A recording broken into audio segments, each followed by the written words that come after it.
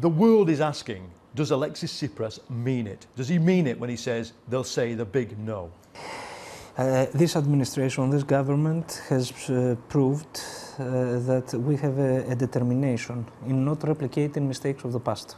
So we want an agreement that will take out of the table any possibility of Brexit and would allow Greece to come back to growth within the euro.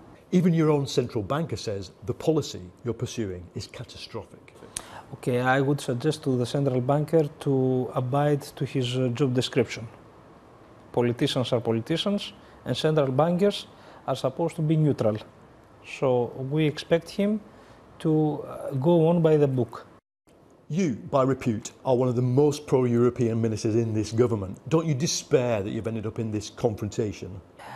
Look, I am a pro-European, for sure. That I can tell myself. And being pro-European means that you fight to secure policies that would make people believe that there is an alternative path within the European Union and the Euro. This is what made Europe special, probably the best place to live in the world. This is our legacy. We should not just throw it out of the window.